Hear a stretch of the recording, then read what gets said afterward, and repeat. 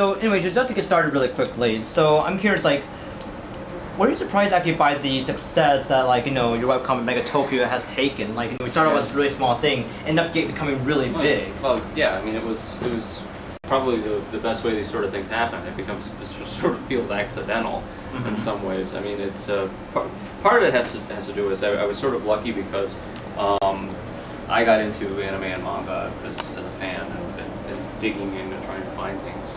Probably a lot long before it became more mainstream like it has these days. And so when I started doing my comic, I'd already had a strong background in.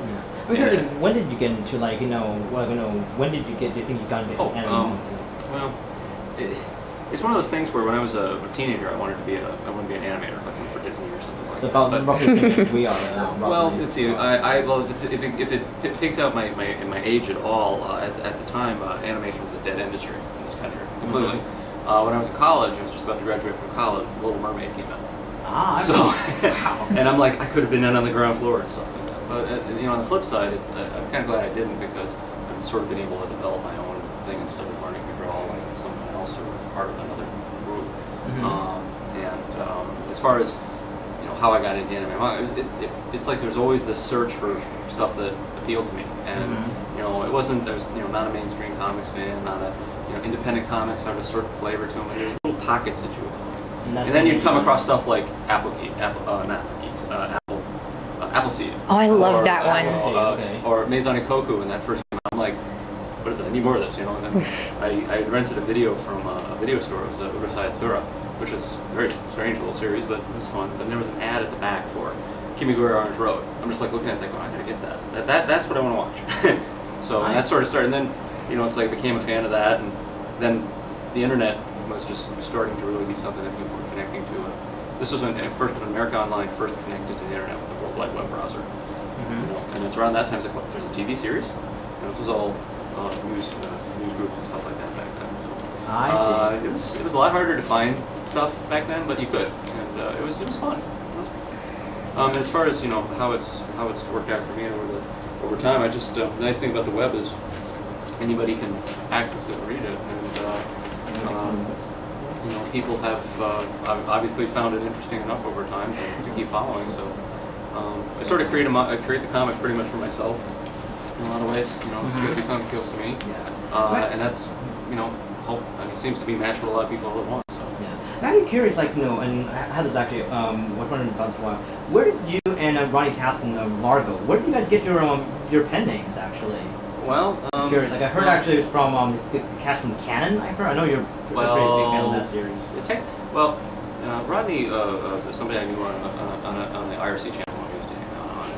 In fact, he was the annoying guy who used to do he'd start talking to lead speak, and it'd be like, it's like we could get booted out of the channel. That's more like Largo, I guess, where you. It's exactly where, it's exactly right. And he used to bug me incessantly. He's like, dude, we gotta do webcomic, because he was a webcomic fan. Like, no. Finally, just to get him to shut up, I started doing this. So that's sort of words. And he owned the domain Megatokyo.com, which Megatokyo first comes from Bubblegum Crisis. It was the city there, and that's where that. Oh, now I get it. He was a fan of Bubblegum Crisis. That's where Largo came from. And being a fan of Canon, my nickname was Piro, was the Siamese cat from Canon. So one of the things that people need to remember about nicknames is once you pick them, you better like them, because you're going to be stuck with them for a while. Yeah. So it's and that's how we sort of went from there. And as far as the impetus for Megatokyo itself, what are we going to do? How about these two, American anime, manga, gaming fan types? They get on a plane, go to Japan, and they get stuck there. And that's the total extent of our development. So something like that's like so. I mean, I'm curious, what are the other inspirations from for developing Megatokyo? I remember just I'm curious, why you guys picked Japan or just Tokyo? Oh well, just being it's partly what our all common interest in the IRC channel had to do with things like anime and manga, and fan subs and things of that nature. It was just a big interest of ours.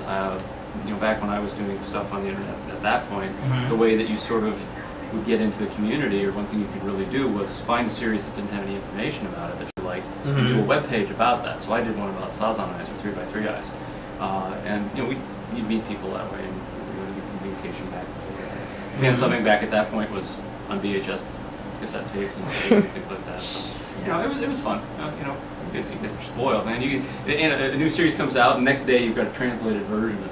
Because fan subs. And in the old school, you had to. You had to wait almost a year or almost an entire season or 6 months or whatever, and then somebody'd have to get the laser discs, and then they. That's how long you gotta wait for movie versions to get sub now. Wow, I don't know how it feels. Did you know that? Like, when laser discs? What? You know, when the movies were. I still have a videotape copy, 3 or 4, third generation. I think, oh wow. Of Evangelion, with all the TV commercials that was done. I see. So, no, I think somebody's knocking at the door. That's close. But anyway, we've only been filming for 6 minutes. Yeah, okay. It's 15 minutes. Anyway, so I actually heard about like some of the new stuff. Oh no, that is us. Is that it? Huh? Pretty sure they're knocking. Yeah, just find out. We can keep going. All right. Okay, yeah, sure. Sure, no problem. I'm curious, like, Stealing I like you're working on some new projects actually pretty soon. Like, can you actually say anything about that actually? Well, sure. Well, Warmth is a project that I've technically been working on forever. In fact, that was the one I was working on. That I did Megatokyo to get some experiments with. And that's changed over time. I've got at least 2 other projects. One of them is named Warmth, and it still has the same basic kernel. It's changed a lot. In fact, if you see the donation piece that I did for the charity auction, it shows how much when that quake happened, I actually washed away some of the stuff that I would have originally done with the original idea. So it's just, you know, things have a tendency to change, and you have to go with the flow of it. You know, characters, environments, and stuff like that. So the other one is a lot different, and it's more of a I wouldn't say science fiction, but it certainly mixes in a lot of different things. And it's kind of fun to be able to experiment with stuff like that. And I've got sketches of it. If you poke around my site, you'll find them. So. Yeah. And really quick too, like last thing to before we have to wrap it up. So, I mean, you know, I think your first time here at Anime Expo, I believe. I was here for a half day once. I heard like your first time being like all here all 4 days. You're doing panels and stuff like that. You scared of the crowds yet?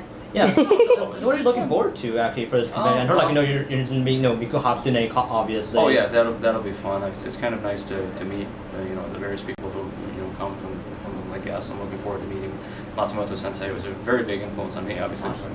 Right, we always got Matsumoto Sensei. Yeah. Yep. So looking forward to that, and also it's really very enjoyable to come to a convention and meet readers and be fans or even people who haven't really discovered it yet. It's just. It's a very rewarding thing to talk to people who are who buy your stuff. Places conventions like this is just a lot of fun to see the energy.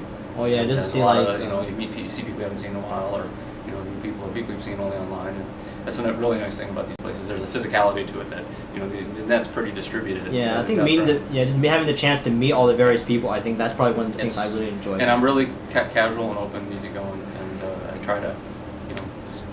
Just show people that Mind if I you don't have to be a zoom and get a professional better shot of your shirt? Huh? Oh, the bottom 2 shirts. Bottom really cool. Megatokyo, nice. Yeah. Is there anything else like you would like to say, like about like just the just for the blog or anything like else before we have to move on to the next one? It's just it's good to be here, and I'm being an East Coast. I'm from Michigan, so I don't usually most of the places I'll go is mostly the East Coast type things, just because it's so difficult to get all the way out here with stuff. Yeah, so you have to prepare everything. You got to like combine. It's hard to get out here, but it's really good to.